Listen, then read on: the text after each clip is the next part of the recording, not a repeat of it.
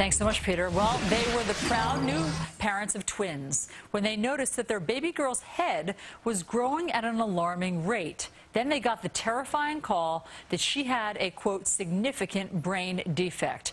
But a miracle surgery using a little super glue saved this little girl's life. Darby and Mark Finkelstein join us now from Chicago with 7-month-old Jolie, who's talking. I can hear her chiming in. Yes, and, she's not shy. She's still a baby. That's fantastic. And with us here in New York is Dr. Alejandro Berenstein, the man who saved little Jolie's life. He's the director of the Hyman-Newman Institute of Neurology and Neurosurgery at Roosevelt Hospital. Welcome to all of you. Darby, I want to start with you. Jolie, who's chiming in, was born with hydrocephalus. What were her symptoms? Well, you know, I don't think it was initially obvious right after her birth, but shortly after she turned 3 months, Jolie, her head was growing, we noticed, at a pretty significant rate. I mean, we had always, to be honest, called her our little alien baby, and only a mother with her own love can say that. You know, her head, she was born very small. She was a little bit small for her age, and so her head, her forehead was always a little bit big, and she had very big eyes and kind of tapered down to her chin. But after she turned 3 months, you know, that look was starting to become more exaggerated, and even more than that, she was starting to look very veiny around her head, like she had really protruding veins all over her head.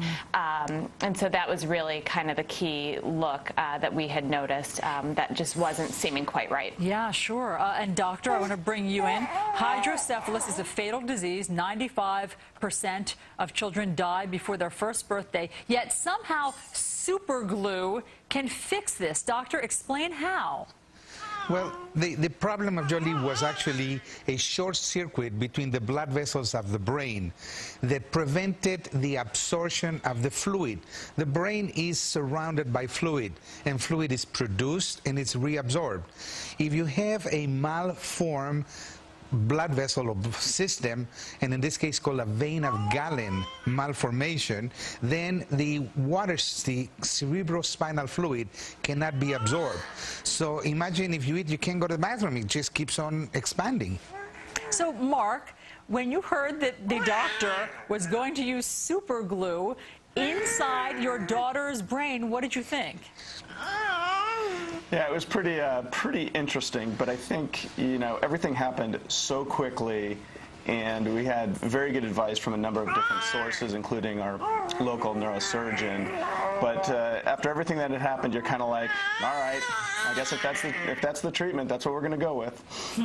Jolie has a lot to say about this, as we can hear. Darby, how is she doing now after this surgery? She's been doing great. You know, we couldn't be happier to see the little happy, easygoing baby that she's turned into. I mean, she was a pretty, you know, before all of the diagnosis and the surgery, she was a pretty fussy, feisty baby, and she is just the opposite of that now. She's just happy and likes to charm people, and she's doing great. Well, she's beautiful, and we know that all of those physical symptoms that you saw, you say, just changed almost overnight, and obviously she's healthy and robust now.